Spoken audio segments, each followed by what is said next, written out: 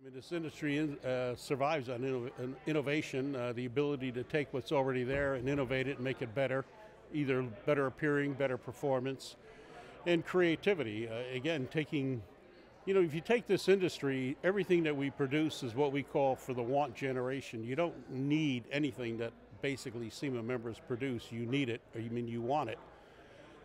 You want a set of wheels for your car. Cars come with wheels.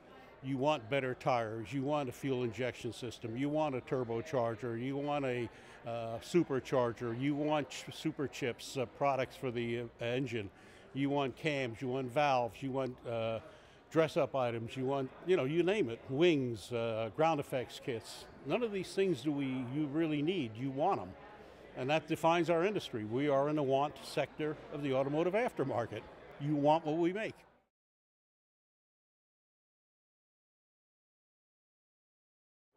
The best advice I could give to them is to talk to as many of their peer group as they possibly can to learn how the industry works. It's a big industry, and yet it's a small industry. Everybody knows each other. So having the ability to connect, to network at the various association functions is a critical aspect. And then obviously you have to have a product that people want. And that's probably the very first thing to do is develop a product that people want. Then you're going to have to figure out how to market it and how to go to market it, and that's where your networking comes in. I mean, you go to any SEMA event, even tonight's installation banquet, it's just loaded with people who have already done it. They've been there, done that, and they know how. Get a chance to talk to these people.